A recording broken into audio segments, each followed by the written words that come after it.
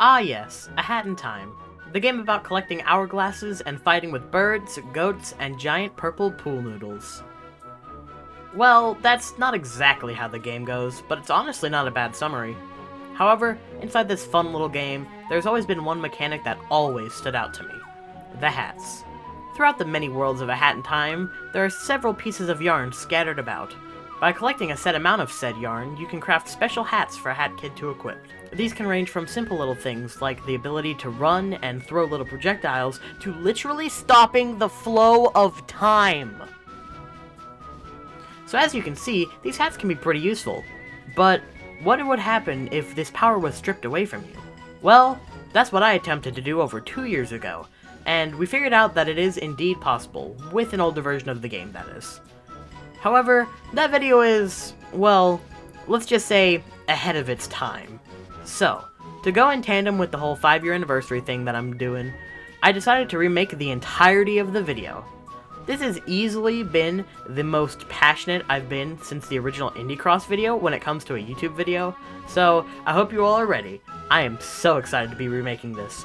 However, I am slightly tweaking the rules from the last time because, they were just okay. Everything is basically the same, except for how I'm treating the badges. Last time, I said that badges were completely fair game, but this time, I'm including the additional challenge that bans them. This makes it so that it will have a different outcome from the last video, so some people might actually want to watch this one. And also, it makes it a bit more difficult, because last time, we didn't really get to do anything fun until the very end, so, you know, this will hopefully spice things a little bit. But, with that being said, let's go ahead and start the challenge. Can you beat A Hat in Time without hats? Let's find out.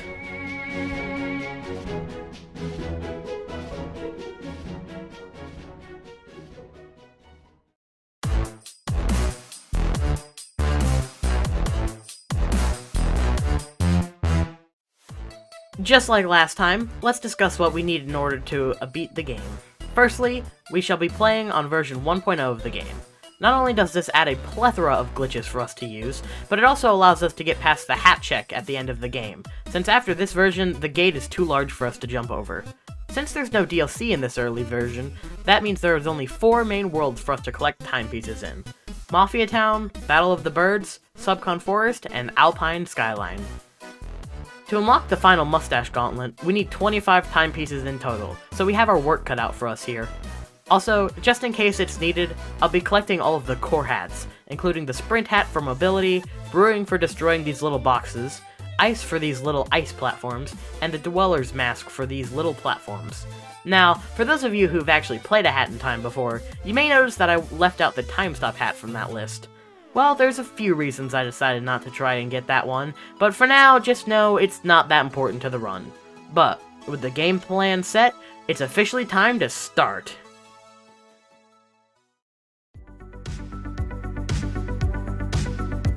In said Mafia Town, we have our sights pretty much set on everything, which includes all 7 main acts, the 2 blue rifts, and the purple rift.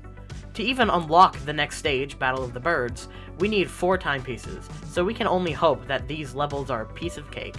And luckily for us, they kinda are. Welcome to Mafia Town, She Came from Outer Space, and the Golden Vault are great missions to get used to the weird way of controlling, since usually you would use the Sprint Hat to go anywhere. But now you just kinda have to walk, or spin dive everywhere, but I digress.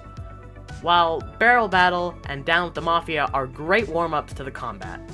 Heating up in Mafia Town and the 2 blue rifts available are really the only things that we've seen so far that can be considered a challenge, but they're still not too hard. Cheating the race is still pretty much impossible without the use of the Time Stop hat, so no timepiece there. And for some reason I never got the complete burger for the purple rift to spawn, so we're missing 2 timepieces from this area in total. This brings our count up to 8, which is more than enough to unlock the next level.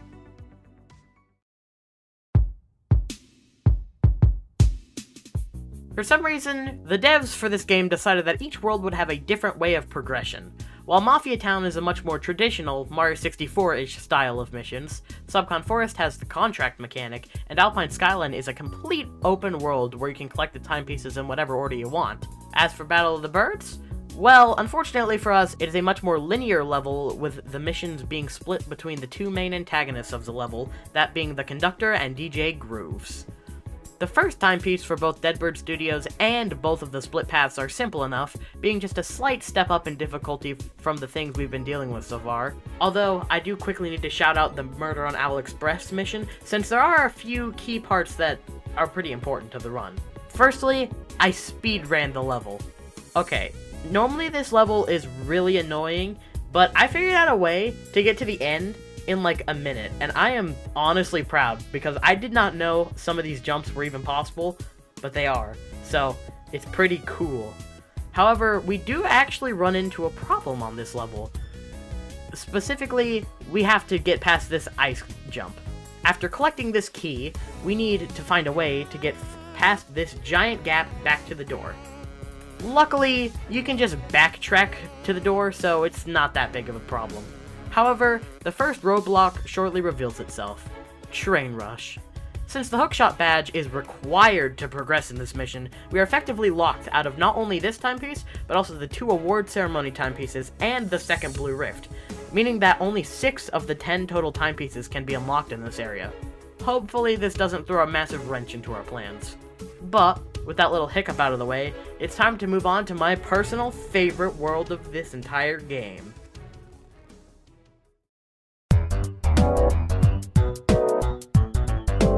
Even though this is my favorite world, this one's still gonna be pretty rough. Alright, let's just get the easy stuff out of the way first. Contractual obligations, Vanessa's Manor, and both the first Blue Rift and Purple Rift are obtainable pretty easily. But, on the complete other hand, we have the absolute nightmare that is the Subcon Well. Okay, let's go over this one. So, this is where we first unlock the hookshot badge, and the well basically acts as a tutorial teaching the player how it works. Unfortunately for us, we can't use it, as the run declares we are not allowed to use any badges, so we're gonna have to find another way around this one. We can make it out of the starting room pretty easily with some tight jumps on these ice pillars, but the main well room is where we really struggle. So, for us to escape normally, we need the water to begin rising, which only happens when you pull on this lever using the hookshot. Since we can't do that, we need to find a way up here. To make matters even worse, once you leave the ground level, there's a massive invisible wall that leads from the bottom of this platform almost to the very top of the well. I theory crafted a few methods from both my own mind as well as some internet searches, but I wasn't able to complete most of them. I managed to eventually get up here using the glitch where attacking somehow allows you to climb invisible walls, but I didn't actually know where to go from there and accidentally fell. The method I eventually ended up using came exactly from Akin Labs from Twitch. There's some weird sliding physics, and Hat Kid is literally floating at one point on an invisible wall, but eventually you can actually make it to the top. If you don't want to put in the time of doing a full Hatless run, I genuinely suggest trying to do this mission without the hookshot. It is honestly the most fun I had throughout the entire run. Again, shout out to Akin Labs for coming up with this route. I will leave a link to his Twitch in the description below, but now, time to move on to, well, let's just say we have an issue.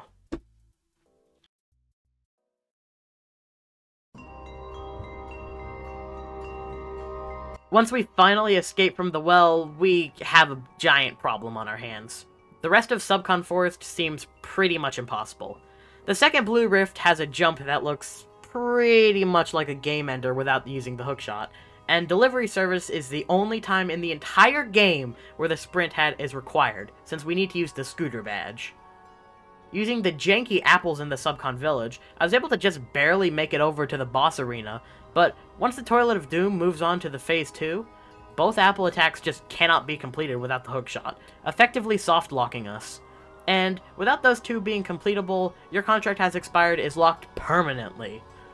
With this being set in stone, we only get 5 of the total 9 pieces in Subcon, which puts us at a total of 19 timepieces. Not shabby, but we need 25 in total to unlock the final fight with Mustache Girl, meaning we're off to Alpine Skyline. Which is what I would say if I wasn't an idiot! If you didn't know, to traverse Alpine, you need to use the hookshot badge to get from mountain to mountain, which we obviously can't do. This means that literally every single timepiece tied to Alpine is not obtainable without a copious amounts of badge uses. This leaves us in a pretty tight position. We can either find a way to get one of the rifts on board the ship, attempt to beat cheating the race without cheating, or somehow find a way to glitch our way through either Subcon or Battle of the Birds. This is where the 1.0 craziness really starts coming in handy, so let's go through our options one by one.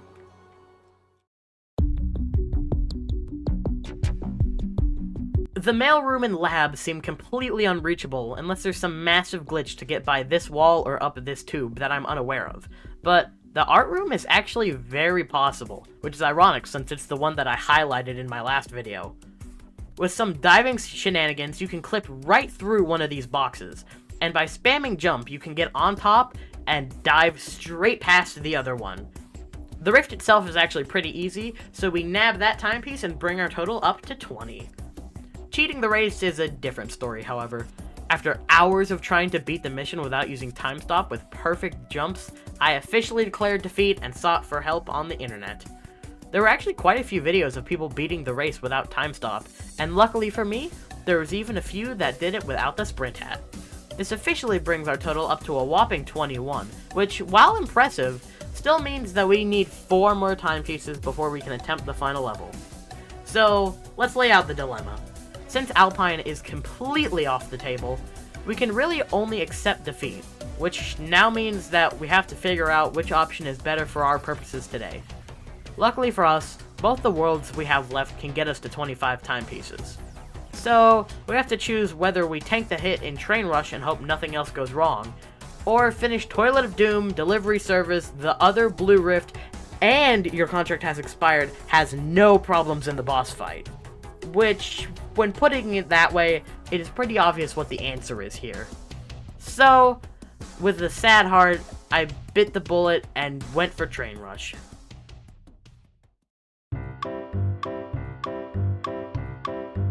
Even after we unlock the starting door to Train Rush, our troubles do not end.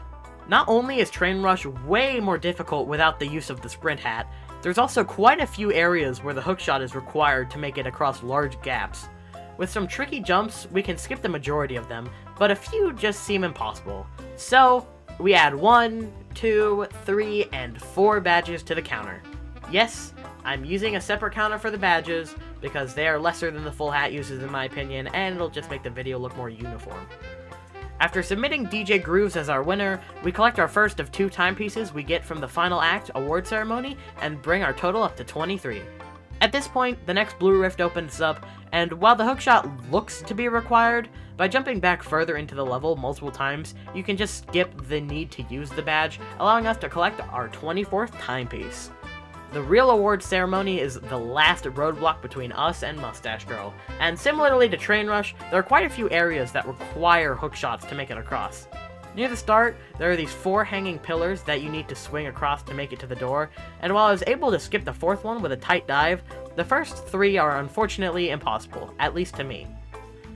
There is one room closer to the end that makes it seem like hookshotting is the only answer, but by using this whiteboard, you can just barely make it across. Luckily, the DJ Grooves fight is pretty straightforward, allowing us to grab our final timepiece and start the trek to the end of the game. Now we get to the whole reason we started this playthrough on version 1.0.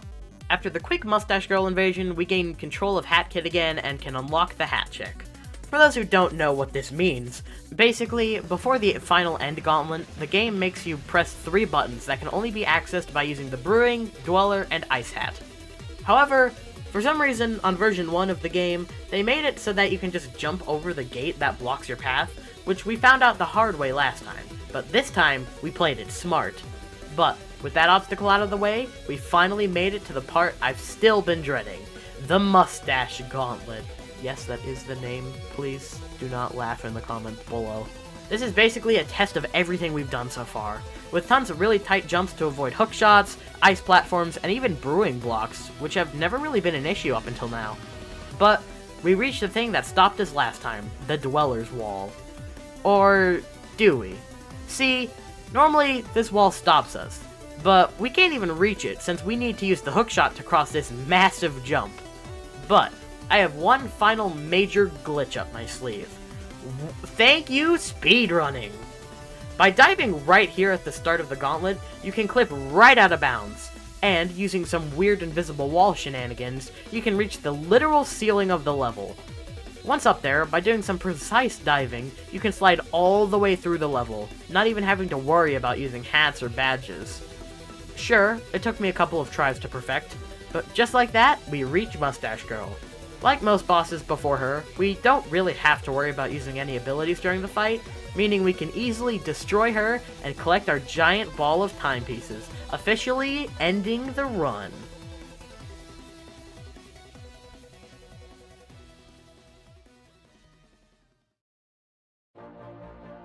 So, is it possible to complete a hat in time without using hats? Well, technically yes, but if you include badges as well, no. Our final total was 0 hat uses and 7 badges, entirely thanks to the hookshot. With that being said, though, I of course have a few announcements and shoutouts as per usual with the end of my videos, so if you don't really care about any of that, then I thank you for your time. But, for those of you who are staying, I need to start by shouting out a few people. Again, thank you to Akin Labs for giving me the setup for the Subcon well. It was very useful, and I could not get anything else to work, so shout out to him. But the second person is actually Witchybun Albreca? I'm really sorry if I pronounced your name wrong, I am terrible at pronunciations. Who made this Steam post a while ago about Hatless and Badgeless. The information on that post is pretty much exactly the same as this video, even including some theory crafting to getting through Alpine, which, if that barrier is broken, the game might actually be beatable Hatless and Badgeless. So mad props to them. Links to both the Steam post and Akin Labs Twitch will be in the description below. But, on that note, I think this is honestly the perfect way to end the 5-year anniversary. I know I still have a couple live streams left, and of course, the aforementioned animatic that is taking way longer to make than expected. I don't really have anything else planned, so I thank you guys for sticking with me through it all the way. But, time to wrap this up. So, if you guys did in fact enjoy this video, please make sure to subscribe. We are so unbelievably close to 500, and that would mean a ton to me. Remember to join my Discord server, it's brand new, and we have a ton of fun events planned in the near future, so make sure to go do that, links in the description below. However, with that being said, I hope you all have a great rest of your day, and I will see you next time. Bye!